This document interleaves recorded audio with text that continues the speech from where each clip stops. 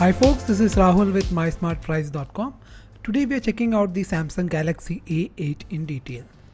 Price just under the Rs 30,000 mark, Samsung has positioned the Galaxy A8 as a device that bridges the gap between the mid-range devices and their high-end offerings. The Galaxy A8 is part of Samsung's Alpha family of mid-range devices that first debuted back in October 2014. Other models in this range include the Galaxy A3 and the Galaxy A5. Let us now check out the A8 in detail. We managed to get our hands on the gold colored version of the Galaxy A8. The phone is also available in black and white color options. Let us start off with the design aspect of the phone first. The Samsung Galaxy A8 features a svelte metallic frame with chamfered edges. The phone features a large 5.7-inch display at the front. The 5-megapixel front camera is located on the right of the earpiece. We also have a proximity sensor and an ambient light sensor located here. The prominent Samsung logo is located right below the earpiece. Below the display, we have a home button which also houses the fingerprint scanner. The back and the app switcher key are located on either sides of the home button. Moving on to the right, we have the power button over here. On the left side, we have the volume rocker keys and the twin slots for SIM cards and a microSD card. At the bottom, we have the micro USB port, the 3.5mm audio jack and the primary microphone. The secondary microphone is located at the top of the device.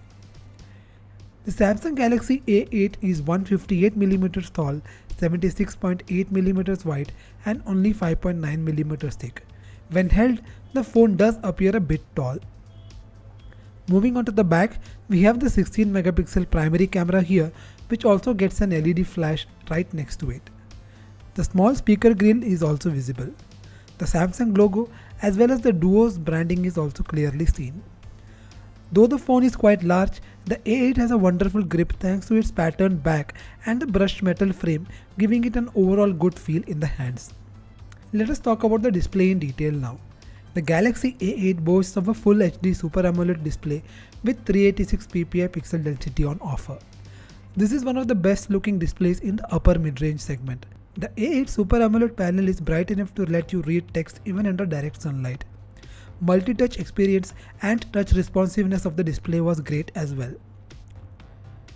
The Samsung Galaxy A8 is powered by the octa-core Exynos 5430 mobile chipset. This chipset boasts of 4 Cortex-A15 processing cores clocked at 1.8 GHz and 4 Cortex-A7 cores at 1.3 GHz. The chipset also gets a powerful Mali T628 GPU to handle system UI and the high-resolution 3D games with ease.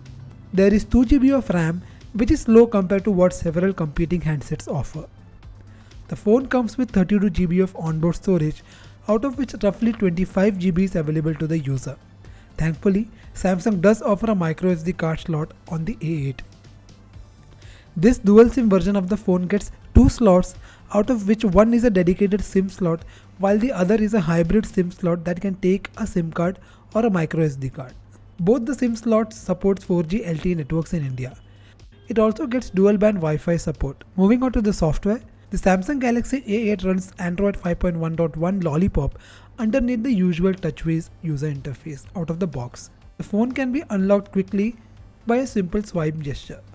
Apart from the usual Android unlock methods, we also have the fingerprint scanner, which adds an extra layer of security. A few basic themes come pre-installed on the phone and allows you to customize the look and feel of the phone. The phone also comes with Microsoft OneNote pre-installed. Samsung Galaxy A8 owners will also get 100 GB of OneDrive storage if they sign in using the handset.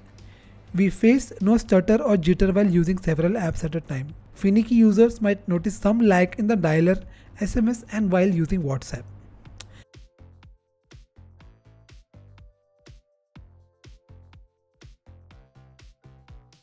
Moving on to the camera, the Samsung Galaxy A8 gets a 16-megapixel camera with a CMOS sensor at the rear.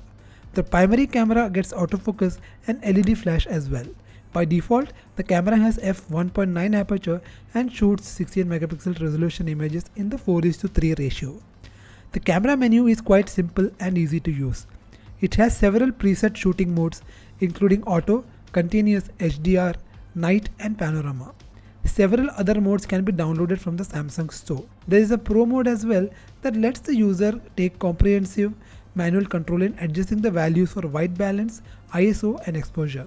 Besides that, there are also some live filters to experiment with.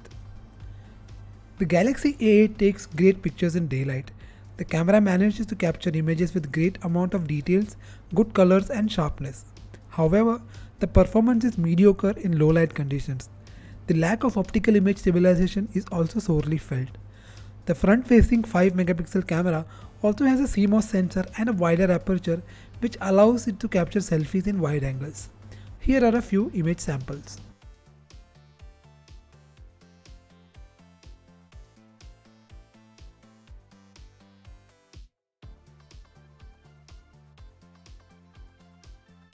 The Samsung Galaxy A8 supports video recording in 1080p Full HD at 30 frames per second. While this is fine, several other devices in its price range offer either 4K recording or Full HD support at 60 frames per second. Also, the slow motion mode is conspicuous by its absence. Here is a video sample.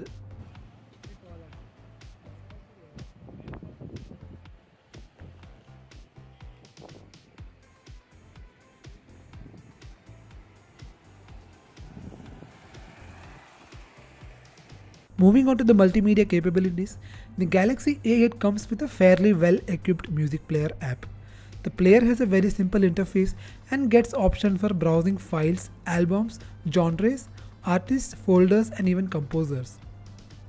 The app also features the Sound Alive mode to tune the audio output to match your taste. It also gets an equalizer with several preset modes. For an audio lover, the music app is an absolute delight.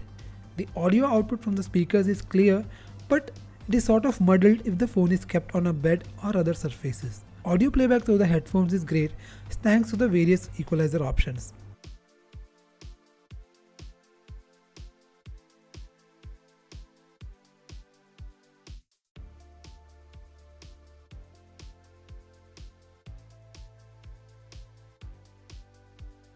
The A8 features a well-equipped video player as well. It also gets the ability to perform basic video editing. Even though the Samsung Galaxy A8 uses the octa-core Exynos 5 series 32-bit chipset, which is a generation old, Samsung has managed the software well. I did not face any major lags and the phone multitasked with ease. The A8 managed to score decent points in the AnTuTu benchmark test. Gaming was great on the Galaxy A8, with the phone managing to easily play graphically intensive games. The phone did get warm after a long gaming session thanks to the metal frame, but apart from that there was no problems. Voice call quality was above average since the earpiece delivered crystal clear audio and the built-in microphone delivered voice without letting ambient noise hamper it. Moving on to the battery life. Battery life usually is the biggest trade-off when it comes to slim phones. However, Samsung managed to squeeze in a 3050 mAh battery inside the 5.9mm thick chassis. However, the phone managed to blow us away with its phenomenal battery life. We managed to make it run for 2 days with medium brightness and got more than 5 hours of screen on time without including the gaming sessions on it. With moderate usage involving phone calls, instant messaging on WhatsApp, using social media networks, listening to music and an occasional video streaming, the phone just managed to run for more than a day and a half. The phone also gets the power saving and the ultra power saving mode for squeezing out even more battery life. The lack of quick charge does hurt the phone because the phone takes more than 2 hours and 20 minutes to charge from 0 to 100%. The Galaxy A8 was priced at Rs 32,500 at the time of its launch. The price has now come down to between 28.5k and just below Rs 30,000 depending on where you are buying it from. While the A8 is quite a capable device, we feel it's still overpriced. It would make a great buy if it comes under the Rs 25,000 price bracket. That said, if you are on a lookout for a large screen phablet with zero performance lag and great battery life, you cannot go wrong with the Galaxy A8. That was the review of the Samsung Galaxy A8. In case you have any queries and questions regarding this phone, please do let us know in the comment section below. You can also tweet your queries to @Whiskid, which is my Twitter handle. This is Rahul Srinivas signing off for MySmartPrice.com. Thanks a lot.